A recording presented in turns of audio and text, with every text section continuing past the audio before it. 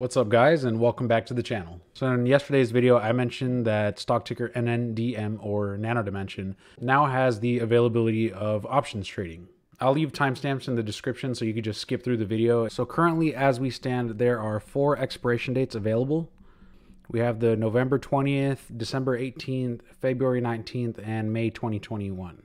So right off the bat, I'm going to be entirely, I guess, biased here. So I just pulled up a recent statement to shareholders that Yoav Stern made. And in this report, he mentions that he does not expect anything. He does not expect that the short-term negative effects of CV19 will not subside until at least the end of Q1 2021. So we're talking till at least the end of March of next year. So just because these options were made available, it does not mean that the underlying company is going to start performing all of a sudden. It's really more a sign that the options exchanges are just expecting more volatility in that company. And essentially now they're making these available to us, but it doesn't really guarantee anything that they're available. We can see that with these options, the implied volatility has been pretty high. We could see 172% for the $7.50 strike price, 193% here, and 183% there. And I also want to add that open interest and volume has been increasing. As I saw, I believe it was like right around 100, so it's since then doubled since the video I made on Friday. Open interest is just an indicator of how many options there are outstanding right now. The volume being the number of times these contracts have been exchanged between investors. Now, with that being said, what can we assume about Nano Dimension? Well, right off the bat, let's assume that they're not going to have any substantial sales until the middle or end of next year. So that might be Q2, Q3, or even Q4 of 2021. It really all depends on this whole illness thing. So if I really had the option to, I would actually be interested in warrants. But I don't believe warrants are available to us on Robinhood. I have a TD Ameritrade account. I could not find it there either. And if you want to know what warrants are, they're basically just company issued options. So instead of the exchange issued options, they're issued by the company. And the difference with warrants is the expiration is much further out, like 3 or 4 years from now versus 6 months on like Robinhood. But what I do like about the options is if you are interested in these, there's open interest and volume increasing right now. And if I have any interest in these options, it's really only the one that is expiring in May of next year. I'm not interested in betting on price of Nano Dimension. I really just want it as cheap as possible. If you're looking to buy Nano Dimension stock and you want to exercise an option at one of these strike prices, I don't think it's a bad idea.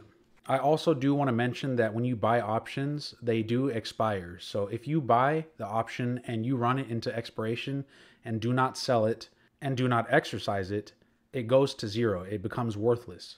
This is not me telling you to buy options in Nano Dimension, but currently I'm sitting on 20 contracts for the May 21st expiration of next year. With the break-even price around $4.18, I don't feel too bad paying that price for the options, considering that in my opinion, I feel like Nano Dimension in the future is going to be worth more than $4.18 right now. I actually only paid about $1.48 premium per contract. Right now it's currently $168, but that's just because the price changed. But if I'm interested in any of the Nano Dimension options, it's going to be the one that's as far out as I can go, because the ones that are too close, are more than likely just going to lose your money on these premiums. But you have to understand, when you're buying options, you're basically betting on just time. Your betting price is going to be far above $2.50 around time of expiration. I also own shares in Nano Dimension, but I just wanted to buy some contracts too, just because based on my own research, I understand what kind of position they're in right now. It's really hard to time the market, and that's why I also went with the latest expiration date. This gives me the most time available to let price move around and see wherever investors are comfortable buying it. And in the event that, let's say, Nano Dimension does come out with positive revenue figures and that things start to ease up a little bit, then I think securing my purchase price at $2.50 would be a really smart move, actually. And there's a really good chance if price does run up in the future, I might just exercise these options. But that pretty much summarizes my take on the available options for Nano Dimension. They're not expecting sales until the middle or end of next year, which is around the time the option expires. I'm not exactly sure if their performance will materialize in their stock price exactly. But if it does, then I am securing myself a purchase price of $2.50. You have to be able to buy whatever's within your risk tolerance, your current financial position. Do you need the money more, or can you risk losing this money and then just working and then putting the money back in? It really is all up to your financial situation. Therefore, what I'm willing to risk on Nano Dimension might not align with what you're willing to risk. After watching this video, if you're still not comfortable with the idea of expiration and watching your contract expire worthless, if you want to invest in them and buy and hold or average down, whatever it be, I personally think that's the smarter option. I want to say thank you to my new subscribers, my new supporters, everyone who's interacting with the channel, leaving comments.